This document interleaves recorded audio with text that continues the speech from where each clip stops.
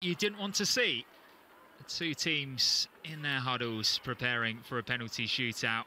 We saw Jonas Ardevell and his assistants making their way around the Arsenal squad, just asking the players whether they fancy taking a penalty. Gilly, I think I would know the answer, but if you were in that squad, what would you be saying? Well, you'd be surprised. I actually didn't mind penalties early on in my career. And I'll be honest, I used to be number 4 or 5 because I wanted the glory, you know, of scoring the winning one. I feel like it's as I've got older, and even more so now since retiring, when I'm watching the game, I just get so nervous. I just don't like them at all. So, yeah, I think it's difficult because there'll be players who before the game will go, I'll have a penalty, I fancy it all day long. And then you come to this point there and you ask the same players, do you want a penalty? And some might be fatigue, it could be confidence, it could be pressure. Some players just don't fancy it on the day. So credit to anybody who steps up and takes a penalty, in my opinion.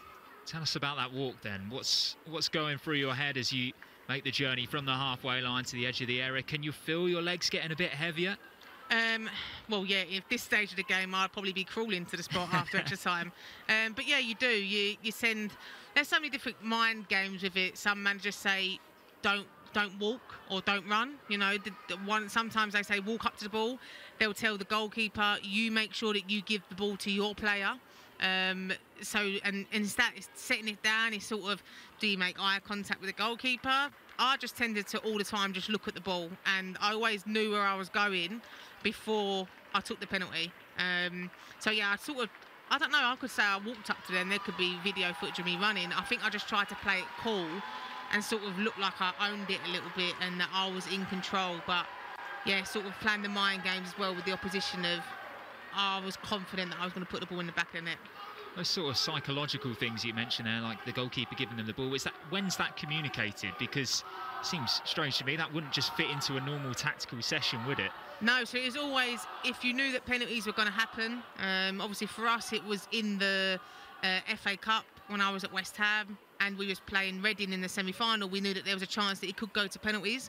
So he practiced penalties that week.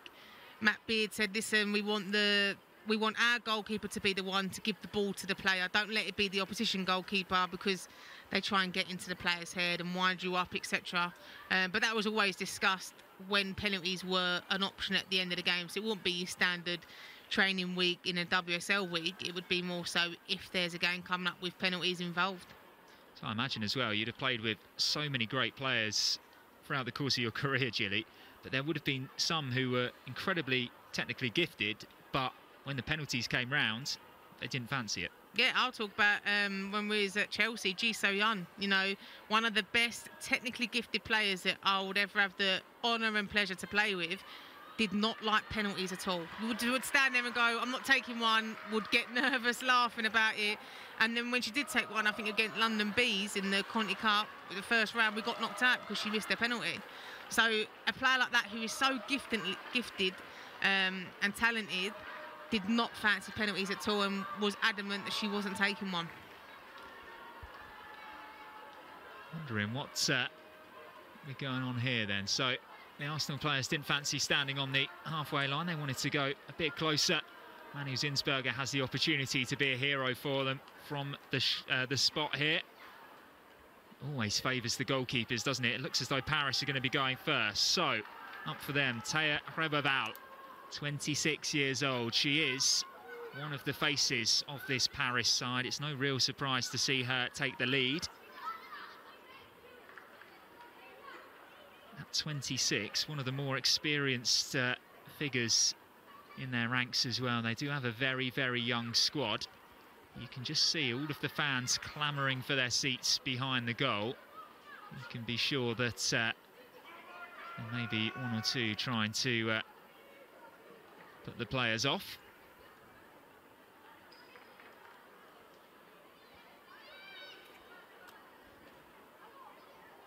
Just a reminder for Zinsberger, the referees are watching her every move and to stay on her line before the ball is kicked. So Rebaval up against Manu Zinsberger to kick off this penalty shootout. for a place in the next round of the Champions League qualifiers. And Rebebal puts it right into the corner. Zinsberger goes the right way. Nothing that she could do about that one. Yeah, very good penalty. Calm, composed. Across your body as well in the opposite corner, but got too far into the corner for Zinsberger to do anything about it. Kim Little then, the captain, leading by example. Going up first. As Gilly mentioned, quite often you see the captain go last. They want the glory. Kim will want to set the tone for things and hopefully get the better of Ndozi, who really loves these high-pressure situations, the 22-year-old. So, can Little level the penalty shootout? Of course she can. Never in doubt, Kim Little into the top corner as well. Fantastic penalty. Yeah, brilliant penalty from Kim. You wouldn't expect anything less. And I also say as well, I know I said about I wanted the glory and being the later penalties, but the best penalty takers normally do go first as well. So that's why I was number 4 or 5. But yeah, Kim, she's a banger. She's the penalty taker anyway. You expect nothing less from her. So a defender, another defender, the 2 centre-backs who finished the game for Paris, both taking the first penalties. Now, Selina Oulassane is 21 years old. She didn't look too assured of her touches when she came off the bench. What can she do from 12 yards? Oulassane! Well, that's exactly what she can do. In the same place as Kim Little's. Might have even been a bit nearer to the corner. Yeah, it just looked like a carbon copy of Kim's, you know, top bins, as they say. Great penalty. 3 flawless penalties so far. Katie McCabe, captain of the Republic of Ireland, recently shortlisted for the Ballon d'Or. Again, with the task to draw Arsenal level in the shootout.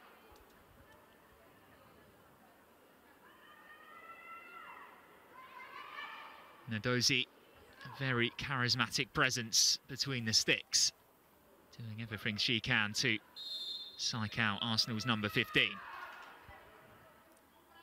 McCabe steps up, and how cool was that? Ndozi didn't move, and Arsenal draw things up at 2-2. Yeah, really good from McCabe as well. Great finish, top corner again. I'll be honest, left footers make me a little bit nervous when they take penalties. But yeah, she does really well then. Calmly and confidently puts the ball in the back of the net. Clara Matteo is one of the players who does have knockout football experience. She was part of the France under-19 European winning side back in 2016. Can she get the better of Manu Zinsberger? Matteo. It's another brilliant penalty. Again, Zinsberger goes the right way. For the 3rd time in a row, actually. And again, there's nothing that she can do about the quality of the strike. These penalties have probably been some of the best penalties that I've watched. Again, hits off the post and goes in, but it's right at in the top corner. Zinsberger can get nowhere near it. Frida Mornham, who had 2 very clear chances to score. First in the opening 90 minutes, the second right towards the end of extra time. Is being very precise about how she places this ball.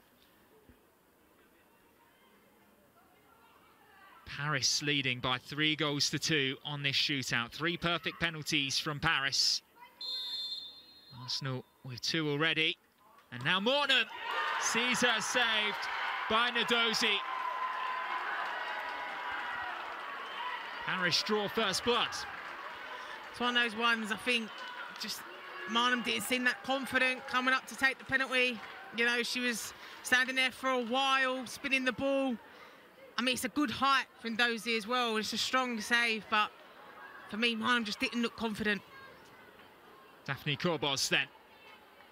French international who was born in America, played for the US youth teams before switching over to France.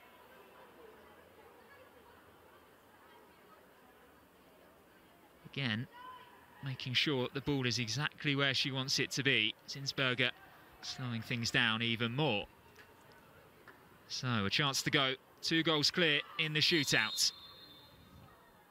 Corbos, saved by Zinsberger. It may have even come off the post in the end, but look at the reaction from the Austrian. Arsenal are back in this. Yeah, they needed a big save from Zinsberger to keep them in the tie. It's a strong save as well. It's nowhere near the post in hindsight. It's a fantastic save by Zinsberger. Across goals so quickly. So pressure on Russo then to tie things up. 2 goals in the game. Can she net from the spot as well? Russo for 3-all. Saved by Ndozi again. And you can see exactly why she's so confident, the Nigerian. She thrives in these high-pressure situations. Yeah, Russo again, it's a similar height to the one that Zinsberger just saved as well. Ndozi doing a little dance as well. Rivadera then with the chance to put this out of Arsenal's reach. The 5th penalty for Paris.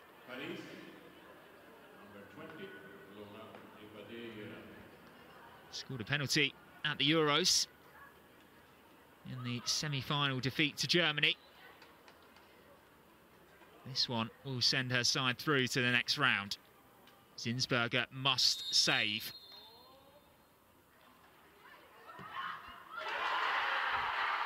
And Paris win. Rivadera